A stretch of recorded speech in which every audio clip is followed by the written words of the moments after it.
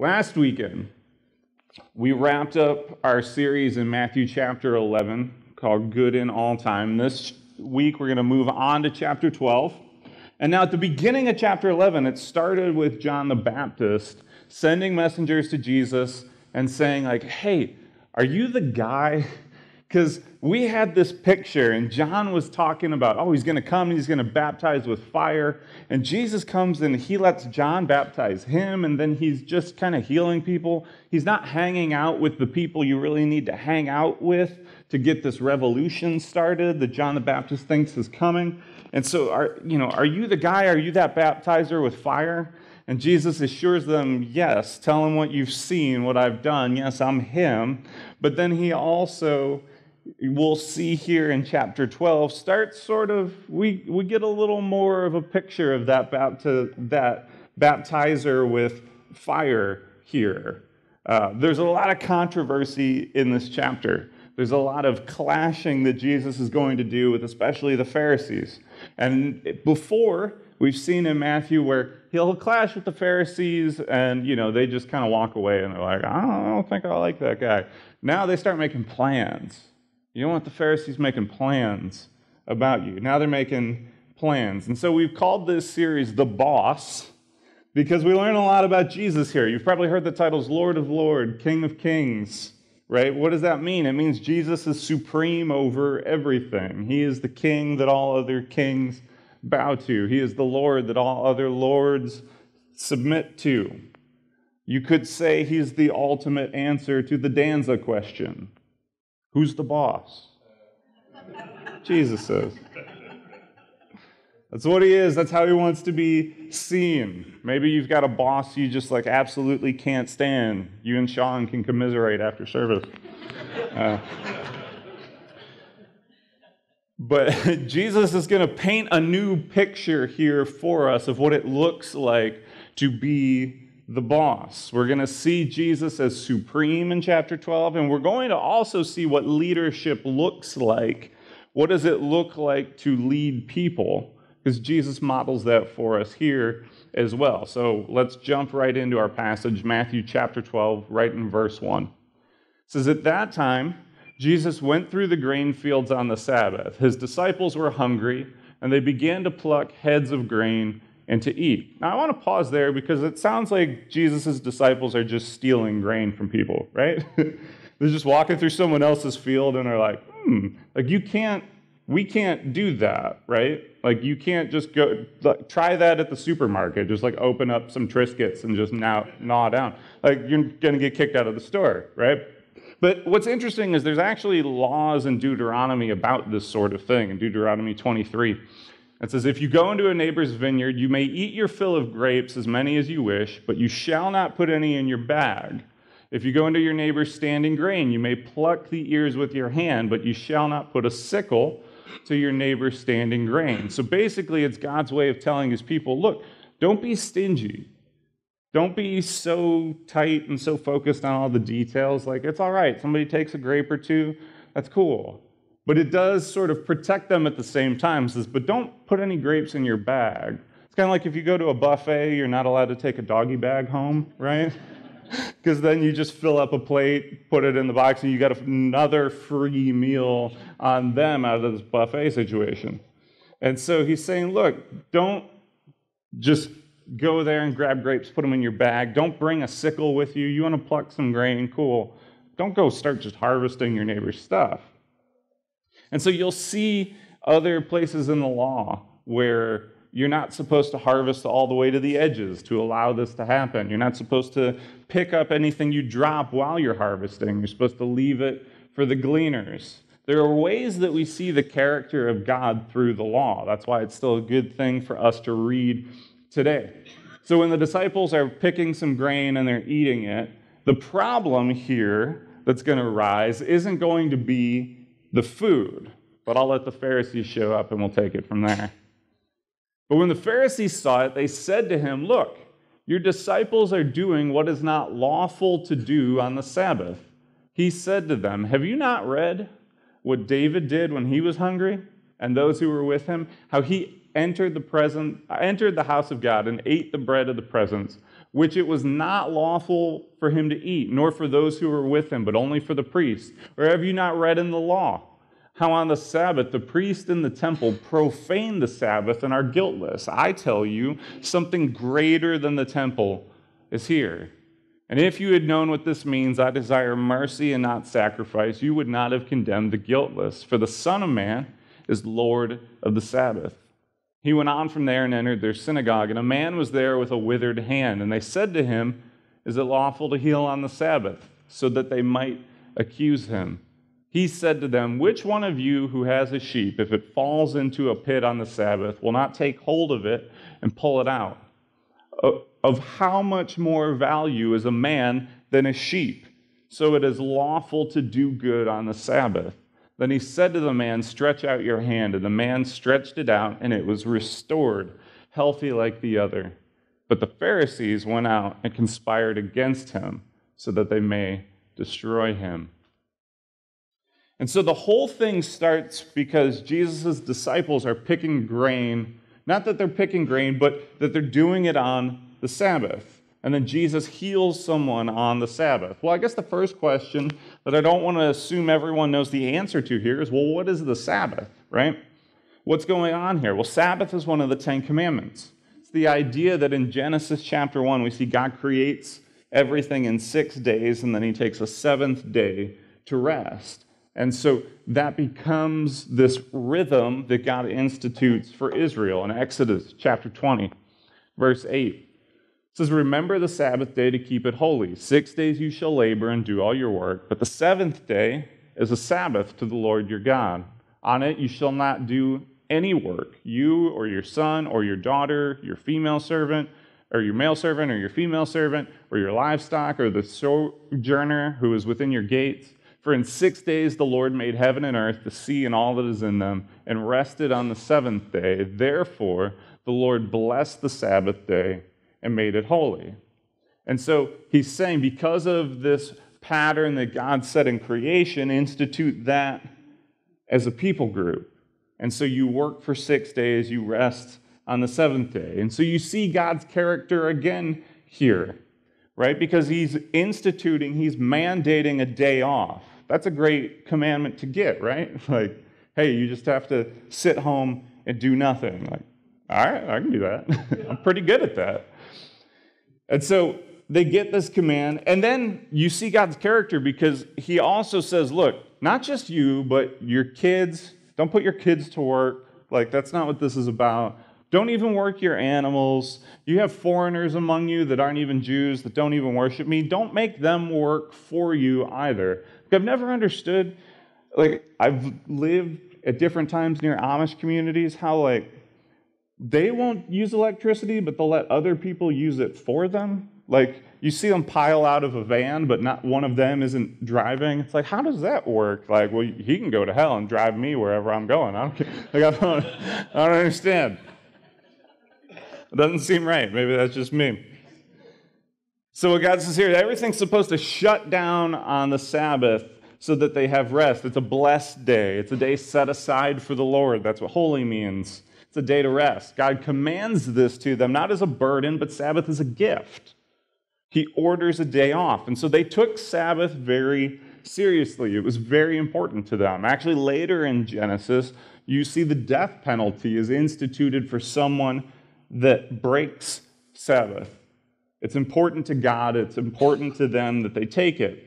But it was also a signal to the people around them. In Exodus 31, it says, it is a sign forever between me and the people of Israel that in 6 days the Lord made heaven and earth, and on the 7th day he rested and was refreshed.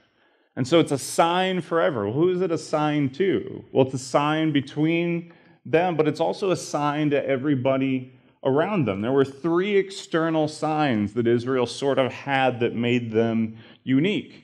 The first was circumcision, the second was their dietary laws, and the third was Sabbath.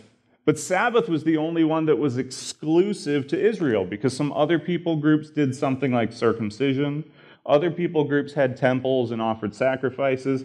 Others had special diets that they went on. But Israel was the only one that had Sabbath. That's what made them unique. That's what made them distinct. And so Sabbath was so important to them that they wouldn't even defend their cities on the Sabbath. If you just happened to bring your army on a Saturday, they would just let you overrun them. They wouldn't even defend themselves. And you can see that at different times in history popping up. And so it's not long before Jesus is born that they start getting down to like the nitty-gritty of, well, what does it really mean? Like, what are the exact things that you shouldn't do on the Sabbath? There's an entire chapter of the oral law that is dedicated to the things that you should not do on Sabbath. There are 39 things on the list. Would you like to hear them? Sowing, plowing, reaping, binding sheaves. That's when you grab like a stack of something and tie it up. Threshing. That's when you separate the grain from the plant. Winnowing. That's when you blow air through the grain to remove the chaff.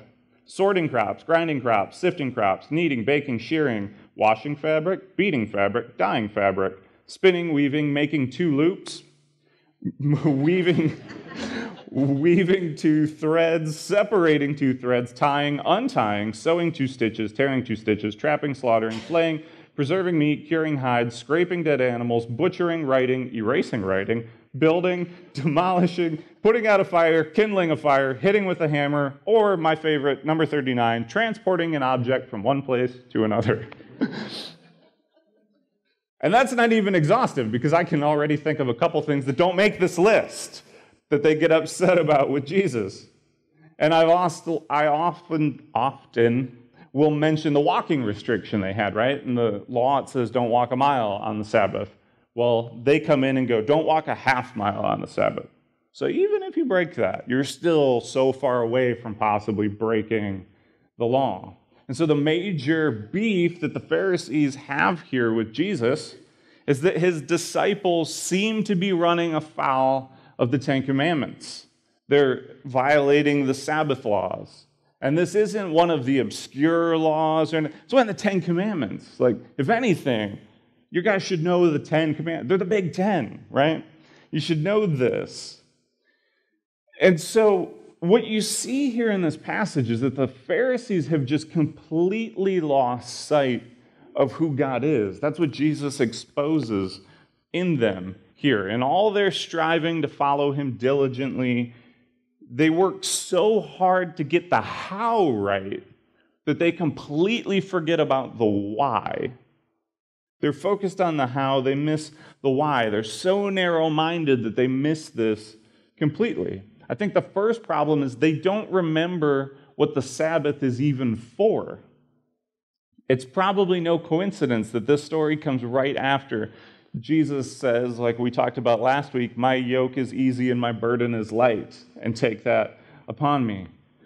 They just build rules on top of rules on top of rules, and it's hard for people to keep track. But the Pharisees are lawyers, so they're into that thing. And they love picking apart every word and making sure it's exactly, this is what we should do, this is what we shouldn't do, and so on. And I'm not saying be careless about it, but they take scrupulous to this whole different level here. They're just drilling down on everything. And now Jesus doesn't come in, certainly, with like the Outback slogan, no rules, just right. Like, that's not his approach at all. He shows us what holiness looks like. In the Sermon on the Mount, he says lust is the same thing as adultery. He raises resentment and says, don't just kill people, but you're guilty if you even resent someone. That resentment is not the same thing as murder, but it's also wrong. In Jesus, we see who God is, though. So we see his mercy and grace. We see his compassion on display. And those are things that the Pharisees have missed completely. So they ask Jesus, is it lawful for them to be picking grain and eating it? Which is basically this question. Is it biblical what they're doing right now? Is it biblical for them to be picking grain and eating it? They're asking Jesus, the capital W Word of God, if what he's allowing his disciples to do is biblical. That's rich, right? You just can't make this stuff up. You got to feel for them at some point, the Pharisees, like, guys, oh, man, how did you... like, I'm embarrassed for them, right? Like, if you've ever seen a botched wedding proposal, you know this feeling, right? Where, like, he gets down and her eyes get the wrong kind of big, and you're just like, oh, no, this is not going well. You feel embarrassed watching it happen. It's what kind of how I feel for the Pharisee. Like, you really ask Jesus, is this biblical, what you're doing right here? Like, oh, no, guys. And so now that I've given you that good list of 39 things that are wrong on the Sabbath, I think I can pinpoint what they're specifically going after here. Number one, plucking the grain, that's reaping. It's on the list. Rubbing to get it away from the husk, threshing. You blow the husk away, so you just have the grain left. Well, that's winnowing, of course. And you could probably argue the entire thing is the preparation of food, which is also banned.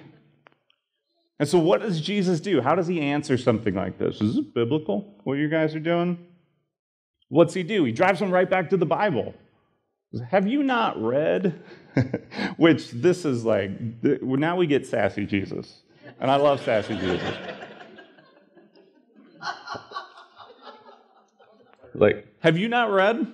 Did you guys not study this? All right, well, let me tell you about this. He says read because, of course, they read. They're Pharisees. These guys are the lawyers. They're the legal religious experts of the day. Whenever Jesus talks to crowds, he always says, have you not heard? Because a lot of them couldn't read. But he knows these guys can read for themselves. And it's like, oh, did you guys not read this story? Oh, well, let me tell you about some things about the law. I mean, they're Pharisees. You don't get to that position without knowing the law front to back. Some of them had it literally memorized, the entire Torah. He goes, oh, you guys didn't read this part. And so his first argument is this episode that happens with David's hungry men. So David is fleeing Saul, and he's got this band of army men with him, and they're hungry, and they reach the tabernacle, and David walks in and is just kind of like, you guys got anything to eat? We're starving. And this is the story here. Oh, actually, no, this is not the story. That's a different verse. Never mind. And so David goes, you guys got anything to eat? And what the priest tells him is the only thing we have is the bread of the presence. And so this is what what this next slide is. The explanation for what is this bread that they're saying, yeah, this is what we've got. In Leviticus 24, it says, you shall take fine flour and bake 12 loaves from it. 2/10 of an ephah shall be in each loaf. You shall set them in 2 piles, 6 in a pile, on the table of pure gold before the Lord. You shall put pure frankincense on each pile, that it may go with the bread as a memorial portion. It's a food offering to the Lord. Every Sabbath day, Aaron shall arrange it before the Lord regularly. It is from the people of Israel as a covenant forever. Now, here's the important part. And it shall be for Aaron and his sons. Those are the priests. And they shall eat it in a holy place, which only the priests are allowed to go to, since it is for him a most holy portion out of the Lord's food offerings, a perpetual due. So only the priests are supposed to eat this bread, and they are only supposed to go into the holy place to eat this. David, not a priest, so he's not even supposed to go in there, and then he's definitely not supposed to take the bread and eat it. But what does David do? They tell him, all we got is this. And so he goes, all right, and he goes into the holy place, grabs the bread, and him and his men chow down. And so the priest stops him and is like, have you guys stayed holy? And he's like, yeah, especially today, trust me, we've been holy. He goes, all right, go ahead. And the priest lets this happen. And so Jesus is making this argument, it's called the less and the weighty, where it's like, okay, if that's true of David, then how much more true is it of the son of David? Like, you go from the less to the greater. So like, I'm all right in the kitchen. I'm not great with my knife skills, so maybe it takes me like 5 minutes to dice an onion. And so how much quicker would it take like a 5-star chef to dice an onion? They do it much faster than me. For my shoulder surgery, I could probably throw a baseball like 50, 60 miles an hour. How much faster could an MLB pitcher throw the baseball? That's the way the argument works. And so Jesus is saying, look, David's this forerunner of the Messiah. He's this type of the Messiah that's come long before. And if he's able to do this, if he's able to skirt Sabbath laws and temple laws, then how much more is the actual Messiah able to do that? Pharisees aren't going to like this answer. So if it's true for David, of course it's true for Jesus. But then he gives a different example. He goes, everybody keeps the Sabbath, right? Have you ever noticed that the priests don't? Right? As a pastor, I relate here. Sunday is not a very restful day for me, right? And so it's a pretty exhausting one. I've heard people refer to that as sort of the holy hangover Sunday afternoon.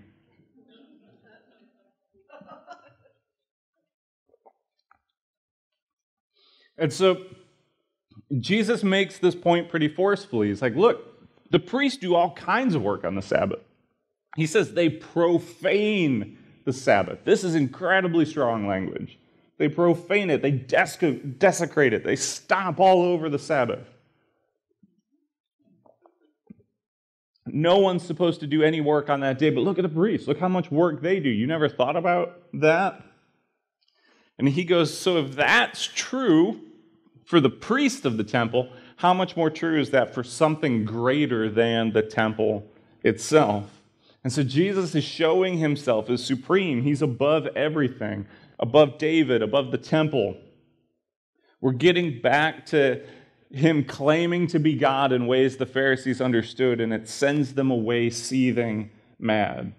And so they miss it. The Pharisees miss it because they forget what Sabbath's for, that it's a gift to them.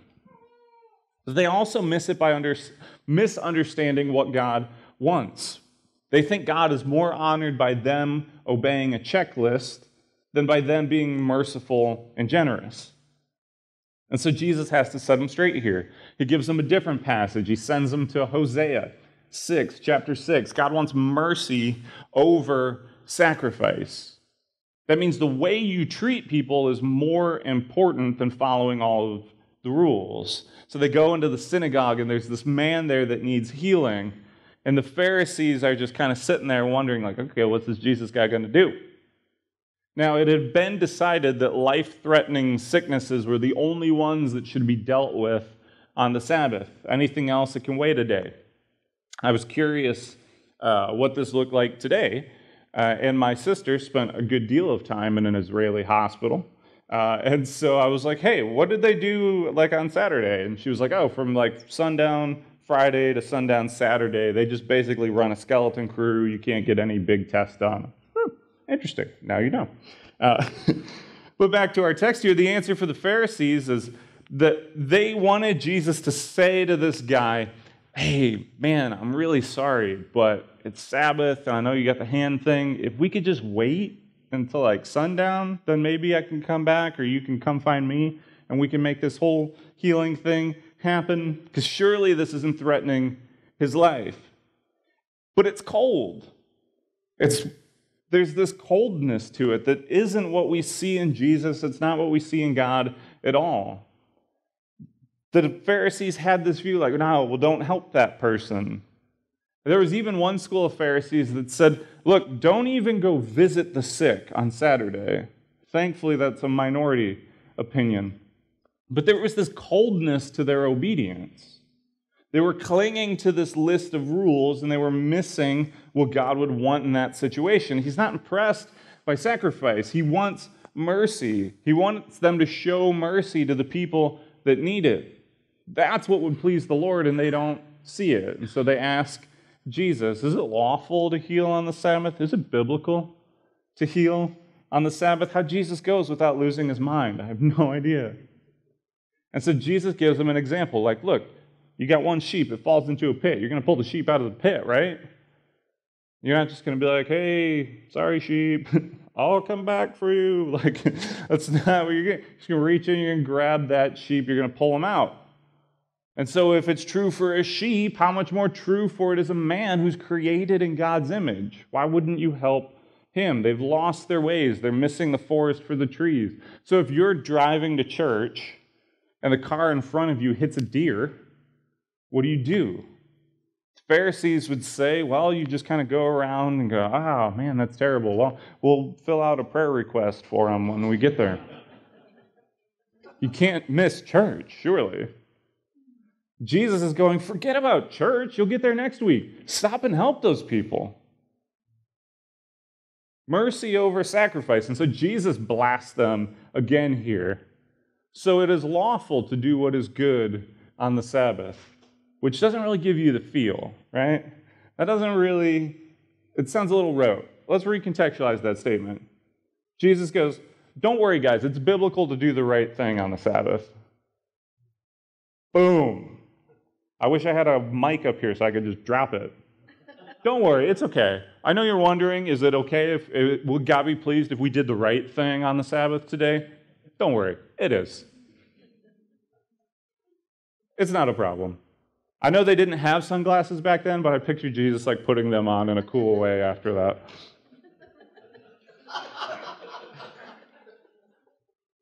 And so then what does he do? Like, don't worry, guys, it's cool. You can do the right thing on the Sabbath. And then he does this amazing miracle. This guy's got this paralyzed hand, and Jesus goes, stretch it out.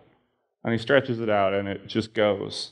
And it's restored, and it's the same as the other hand. He gives this amazing gift of grace and mercy to this guy at the synagogue who needs it.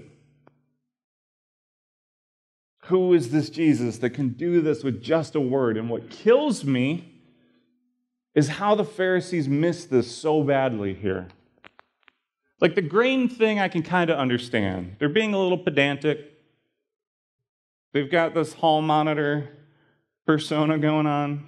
But I can kind of understand where they're coming from. Right? Like I don't go around trying to catch people in sin and give them a hard time for it. But hey, if you see something, say something. All right, I get it. But where they really blow it is with this healing. Because notice this. They expect Jesus to be able to heal this guy. Right? The whole story doesn't hold up unless they expect that he can do this. And they're like, wonder if this guy that just does the craziest miracles we've ever seen, wonder if he's going to do one today on Saturday. What? How do you miss that? None of them go, wait a second. If he can do all this, are we sure this isn't the guy? None of them do. And then even if they didn't really expect that they could do it, they just thought he was going to try, they're just asking this general question, opportunity arises, just, hey, is it lawful to do this? Even if that's true, their reaction to this miracle is so warped. Jesus tells this guy, paralyzed hand, stretch it out. It's restored. It looks just like the other one. He's made fully whole again. And the Pharisees see that and go, he shouldn't have done this life-giving miracle on Saturday. Let's kill him. What? They're missing that the whole point of the Sabbath is health. And here Jesus restores someone's health on the Sabbath. Sabbath is for mercy, and here Jesus gives mercy to this person. And they miss it completely. They see what Jesus does, and they think he's the problem here.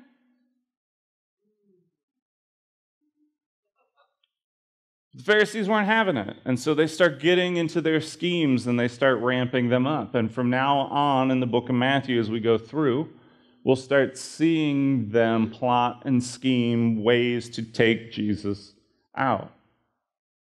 And so we got the story of the Sabbath. And so I'd like to talk a little bit here about what Sabbath means for us now.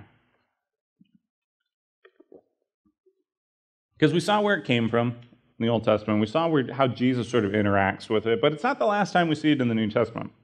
And in Colossians, Paul writes this about it. He says, "And you, who were dead in your trespasses and the uncircumcision of your flesh, God made alive together with him, having forgiven us all our trespasses by canceling the record of debt that stood against us with its legal demands. This he set aside, nailing it to the cross. He disarmed the rulers and authorities and put them to open shame by triumphing over them. Therefore, let no one pass judgment on you in questions of food and drink or with regard to a festival or a new moon or a Sabbath.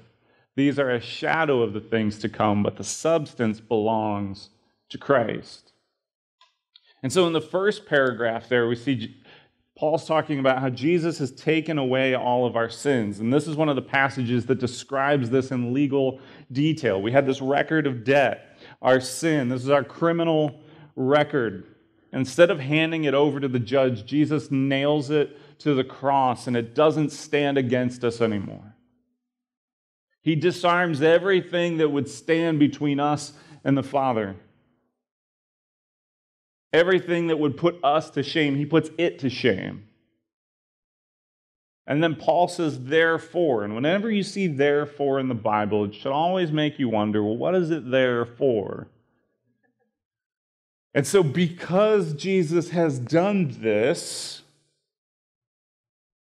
Paul says, don't let anyone exclude you from the family of God because of what you eat or drink or what you don't eat or don't drink. Paul says, more relevant to today's passage, because Jesus has done this for you, don't let anyone exclude you from God's family because you don't celebrate the same holidays or festivals or Sabbaths. So Paul's saying these things aren't the real thing. The real thing is Jesus. These are his shadow. They sort of show us that he's coming, but they weren't the real thing. They were signs that pointed to him. They weren't him. And so Sabbath isn't something that we are forced to do as Christians. If you don't take a Sabbath, your salvation is not in jeopardy. It doesn't make you a bad Christian, but I will say this, you're missing out. When I worked in D.C., I played pretty fast and loose with Sabbath, and I overworked myself to the brink. Didn't just burn out. I managed to burn out, and then somehow the ashes caught fire too. And thankfully, nothing dramatic happened. I didn't have any meltdowns, or I did have some weeks of migraines where I'd have one every day. The times when a week of migraines was the worst thing that I had to look forward to. Well, I suppose one dramatic thing in all of this did happen. I met this cute little red-haired girl, and I started making time for her. And that just naturally made me... it was a bit of a wake-up call that I had a problem on my hands that I needed to fix. And so by holding myself to a personal Sabbath where I did no work, I was healthier for it. I was healthier mentally, healthier physically by doing that. It saves us from burnout. So when I talk about Sabbath as a Christian, it's not about following rules. It's sort of a non-legalistic day of rest. You have a day to just be energized and refreshed. And maybe you're energized and refreshed by a long bike ride. While somebody else would feel like you're torturing them to do that. Well, if that's you, ride the bike, man. That's cool. Make it a day where you're doing things that energize and refresh you, and make it a day where you especially remember the Lord. If you're not serving that week in one of our ministry teams here, man, Sunday's a pretty good day for that. Take this service with you. Think about it. Talk about it. Do things throughout your day that you find easy to worship in while you're doing. So I think Sabbath, it's not a requirement, but it is a gift to us today, and for 4 reasons. The first is this. It goes against our culture in a positive way. It reminds us that what we do is not who we are. It reminds us that we are human beings, not human doings. And I know that everybody is so busy all the time. It's like a competition to who can be busier. Like, oh, I'm just so busy this month. I just can't squeeze it. Well, I'm so busy too. We're all just so busy. Look, everybody's busy. I get it. But you put a break in all of that chaos, and it's good for you. Number 2, it serves as a reminder to who we belong to. You take a Sabbath, and that's a practical weekly reminder to us that we belong to Jesus. We point directly to him by the way we use our time. Our Sabbath gives us a weekly touch point with the gospel. 3, it's good stewardship. Resting your mind and your body does a great deal for your physical, mental, and emotional health. It's playoff season for the NBA. My Cavs have been just blowing teams out and sweeping them. And the big story has been how much rest they're getting and how good that has been for them. Got 9 days in between their last series and the series that they'll play and the next one. And it's the hot topic in all the NBA sphere now, is the teams that rest more play better. I think when we rest more, we perform better. So when we rest our body and our mind, we're stewarding them well. We're taking what God has given us and doing a good job with it. And I think number 4, it's a statement of faith. And when we tithe, we're saying, I trust you, Lord, that you can do more with 90% of my money than I can do with 100% of it. And when we Sabbath, we say, God, I trust that you can do more with 6 days than I can do with 7. And so that's sort of how I think Sabbath relates to us now. But at the end here, we're going to land on what's most important in this passage is Jesus, the Lord of the Sabbath. Jesus is Lord over everything, no matter how sacred. He's not just excusing the disciples. He puts himself above everything, above David, above the temple, above the Torah. Everything's sacred. He's worth more than that. Anything you can think of, he's more lovely than that. He's above everything.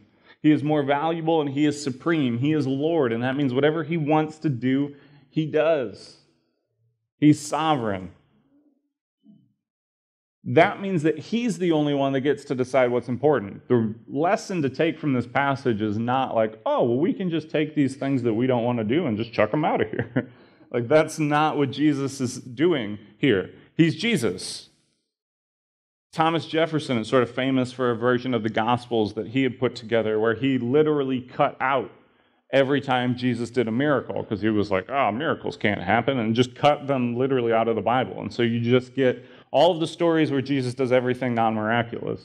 He's like, this is probably the more historically accurate one. You're like, no, you missed it completely. But we do the same thing sometimes where we'll know, like, okay, this is how Jesus wants us to treat people, or this is the way that it should look as we live as Christians, and we go, I don't really want to do that, so I'm just going to pretend it's not there.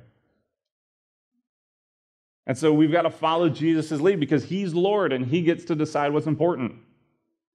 Truly worshiping Jesus means beholding him as all wonderful, all worthy. And so we see by his example here that what marks the people of God is not how well they are disciplined, but by how well they love other people. The Pharisees got this backwards. They rush to condemn people. We see where that gets them. That's not the way Jesus acts. That's not the way his followers should behave. So think about the fruit of the Spirit. In Galatians 5, we got the fruit of the Spirit. 5:22 says, but the fruit of the Spirit, this is Paul writing, but the fruit of the Spirit is love, joy, peace, patience, kindness, goodness, faithfulness, gentleness, self-control. Against such things there is no law. These are supposed to be the outward signs of a life transformed by the gospel. You notice anything about that grouping? There's 9 of them up there. 8 of them are about the way you treat other people and are primarily external, right? Love, joy, peace, patience, kindness, goodness, faithfulness, gentleness. That's all about the way you treat others. It's all external. There's only one up there that is about you, internal, primarily, and that's self-control. Now, it's up there, so I'm not saying like, oh, well, we can just toss it out. No, it's on the list, so it's important. But I think it's telling that love, joy, peace, these are the things that Jesus says, these should be the markers. Jesus tells the disciples, the way you love each other, that's going to be the best signal to the world that you are mine, is the way you treat each other, the way you love each other. Sabbath was the one thing that made the people of Israel distinct. Jesus is the one thing that makes us distinct. And wherever he goes, love, joy, peace, patience, kindness, goodness, faithfulness, gentleness, and self-control go with him. And so lastly, much like last week, what we see here is that it's in Jesus and only in Jesus that we truly find rest.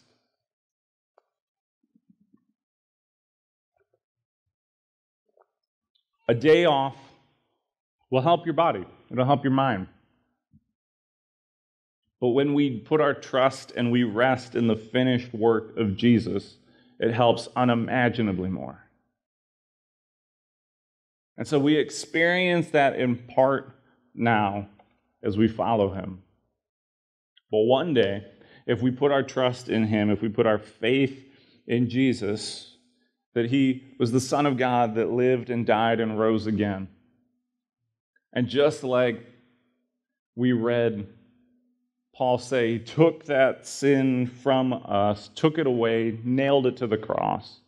God takes our sin and just tosses it into the abyss. He doesn't remember it anymore.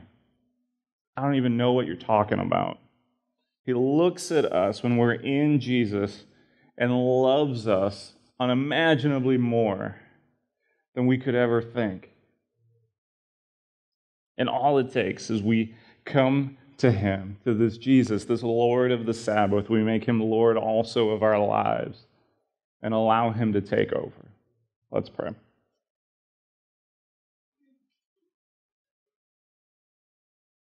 Lord, I thank you that you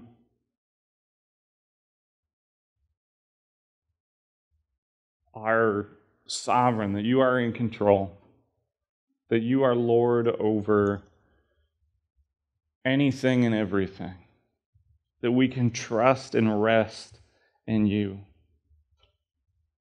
That when you said it was finished, it was not just your work that was finished, it was our work as well.